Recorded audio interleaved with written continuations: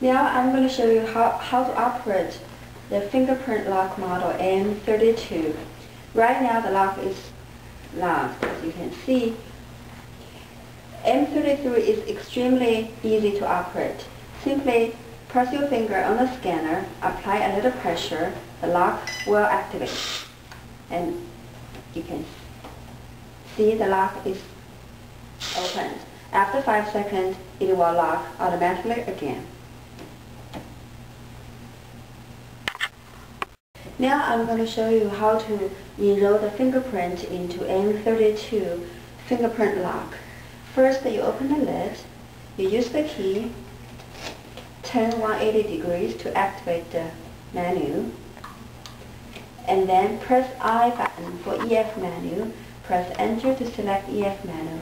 Number flash, press your button. For the first one, second enrollment. And you will see the pass signal, which indicates the enrollment is successful. When the number flash again, this indicates that the lock is ready for the next enrollment.